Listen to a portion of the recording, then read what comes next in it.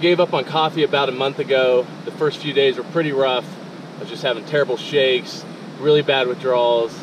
But now I'm much more sophisticated. In the mornings I now drink black tea.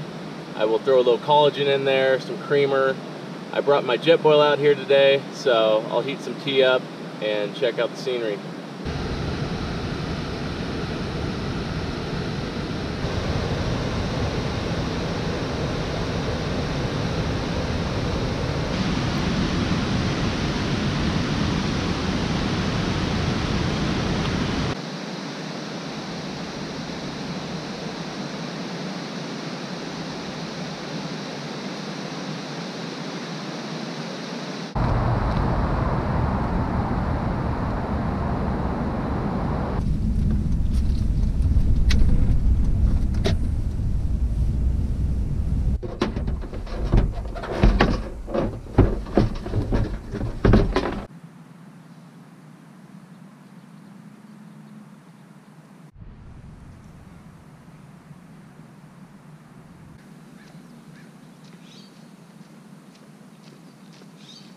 So this is what's on the lunch menu for today. I have some salmon, I'll put some seasoning on it, some lemon, then I'll half these Brussels sprouts, cook it all up, take it straight to the face.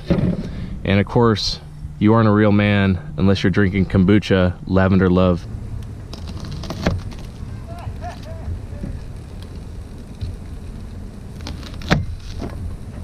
I've been told that I am to remain 300 feet from any school or public park.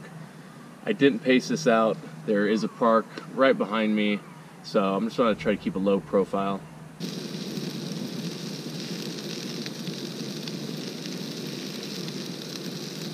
This park is where the upper elite of the homeless world come to eat.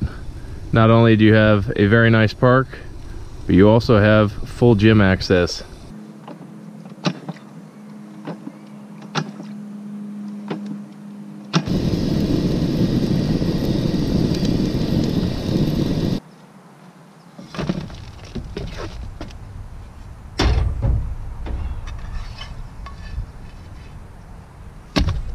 This is how the final product turned out. Now I'm gonna slather her with some lemon and dig in.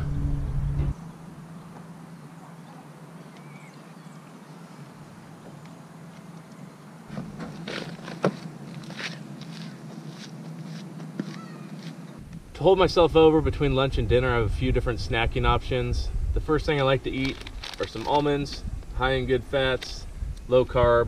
I'm pretty into it. Then I'll have my favorite nutrition bar, the Quest bar. It's pretty low sugar, doesn't completely taste like a piece of chalk, which is always an added benefit. I'll wash all that down with my guilty pleasure, chocolate milk, fresh from the cow's udder. And lastly, I've been trying to incorporate more beets into my life. When I'm at work, I have access to an oven, so I'll slice the beets up, throw them in the oven, put some cinnamon on them, and make myself some beet chips. If you've never eaten beets before, just be aware when you go to the bathroom, you may think you're experiencing some major internal hemorrhaging.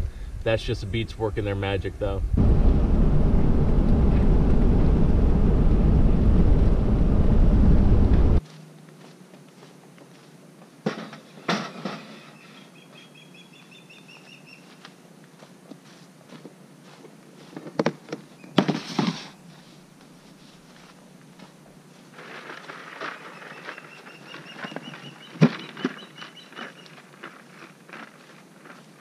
This is what I use to keep everything cool. It is a 45-liter Arctic cooler.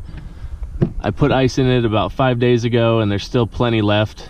I bought a divider and also a basket so I could separate food items. This is what I'll be eating tonight. Mystery item 1 here is beef liver. I used to eat it kind of regularly. I'm trying to get back into it. The taste is pretty awful. But I read on the interwebs that if you marinate it in milk for a couple hours before cooking, it's supposed to help neutralize the taste a little bit. To help mask it even more, I'll cook up this onion as well as some garlic, mix that in with the liver. And then for my side dish, I got these mushrooms and asparagus pre-cut from Safeway. I'll cook those up and just see how much of it I can mow through.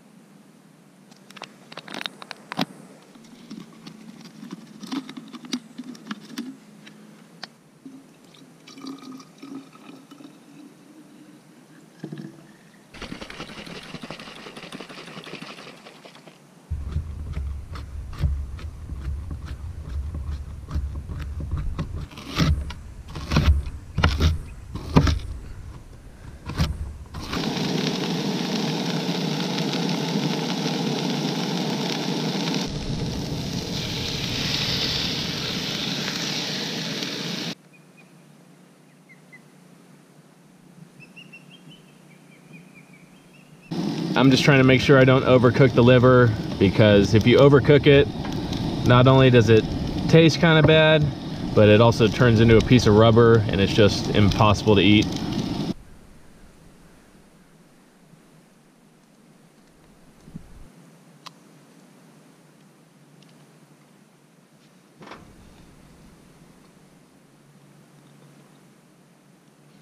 I can tell you that the milk method to neutralize the flavor of liver does not work.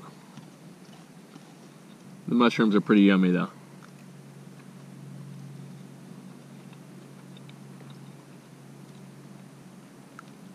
I'm moving on to just dunking the individual pieces of liver into some Sweet Baby Ray's buffalo wing sauce.